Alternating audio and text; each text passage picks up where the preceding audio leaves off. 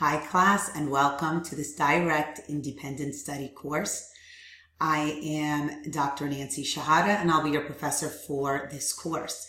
So this video I'll be going through the links found on the left hand side course menu bar and just briefly go over the material, the layout of this course, just to help you navigate through it. All right, so let's get started. I am going to remove myself, and that way we can focus on the screen. All right, so here we are. Here are the links found on the left-hand side course menu bar. We are currently on the home page. Then if you click on the syllabus, you will find the syllabus as well as the weekly course schedule for the course. Make sure to constantly check the weekly course schedule, follow it. The way this course is laid out is it's in 2-week modules. So there's a total of 5 modules. Each module is a 2-week duration or time span. And at the end of those 2 weeks is when the assignment for that module is due.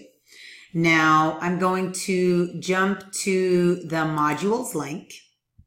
And before I continue, just to go through what's found in this module link, I just want to quickly go over the links found on the left-hand course menu bar. So we have the announcements, the assignments that are due, a discussion board. So those are the discussions that we have in this course. We have the icebreaker where you introduce yourself to the class. And if I'm not mistaken, I don't think there are any other discussion board assignments. And then the people that are in this course, as well as the grades.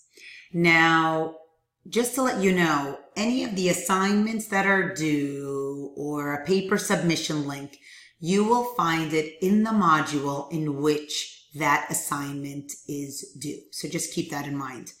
Now, right now I'm in the module link. And I do want to quickly go over the student resource module for this course. Now, just to give you a heads up, I either call this course an independent study course or a direct independent study course. Both terms are used interchangeably just to get, just to minimize any confusion. And here are a number of different content pages that will just provide you with some additional information that you might need in this course. So really quick, one of the most important ones that I want to point out is the assigned course projects page. Now, when you click on this page, you will find the due dates for this direct independent study, as well as a sample paper, a sample outline, so you have an idea of the format I expect you to use. And as I scroll further down, you'll find more tips, writing tips, tips on creating a PowerPoint presentation, because there is a video presentation that is due in this independent study course. And we do use an APA writing style. So these videos are actually on the APA writing style. All right, let me scroll back up. I don't want to get you dizzy.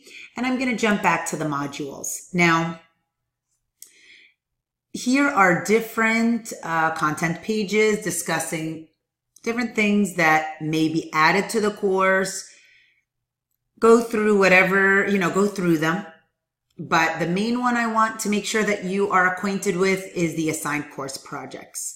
You'll also definitely be using the content page on the instructions on how to create a video presentation. And tips on being successful in this course. Make sure to check it out. And of course, if you have any questions, never hesitate to reach out to me. Now, that pretty much gives you an overview of the layout of this course. And let me jump back in here. All right, so you should see me on the screen now.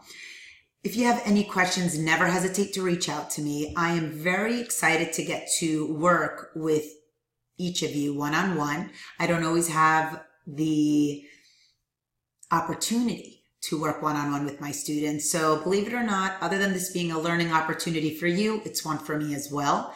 And I just look forward to working on this independent study with you and having a great term with you all. Take care.